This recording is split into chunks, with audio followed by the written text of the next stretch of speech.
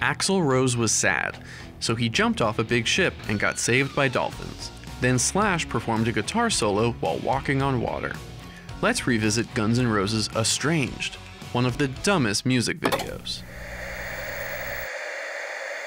The last time we checked in with Guns N' Roses, Axl Rose was mourning the death of his wife, who suddenly died because it rained at their wedding and this guy jumped through their cake.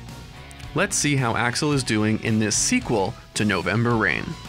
Well, he's not doing great.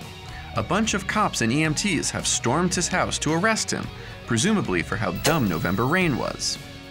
You can tell they're badass because they're wearing backwards baseball caps and little Bluetooth headsets. The big centerpieces of his mansion are a giant Jesus and a small dinosaur. The SWAT team can't find Axl, but it's because he decided to take a nap in his overhead crawl space. Even Axl can't believe that they can't find him, so he gives his best Jim Halpert look to the camera. When he wakes up, he performs a big concert with his friends Guns N' Roses. After the show, it's nap time again for Axl, who takes a little snooze backstage. Night night, Axl.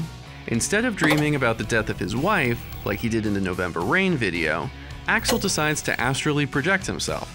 It's like a reboot of Doctor Strange, but instead of a magic cape, he just has two pale white legs. Ghost Axl goes straight for the shower while wearing all of his clothes. This answers a long-standing question. Is Axl Rose a never nude, like Tobias on Arrested Development?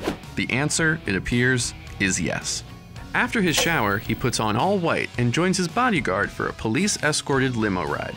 Is everyone wearing all white because Axl died in the SWAT raid earlier, and we are now in heaven? Or is it just the last weekend before Labor Day, and the cops, Axl, his bodyguard, and the random children on his playground all want to wear their best white outfits before it's too late? As he rides, a theme develops. The car he's in has a dolphin logo. He stands in front of a wall of TVs, dramatically smoking a cigarette as dolphin footage plays behind him. Then he walks down the street, which is actually a river, and full of dolphins. And there's a dolphin billboard, and a dolphin flying out of a big plane. Either this is all foreshadowing something, or Axl Rose is a huge Lisa Frank fan.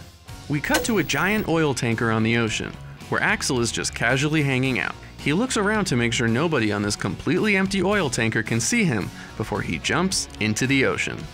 His friend throws him a life raft, but Axl says, "Fuck your life raft."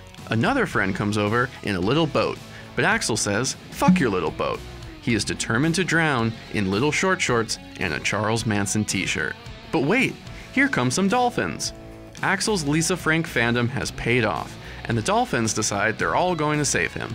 Literally nothing in that video prepared us for that to happen. Wow.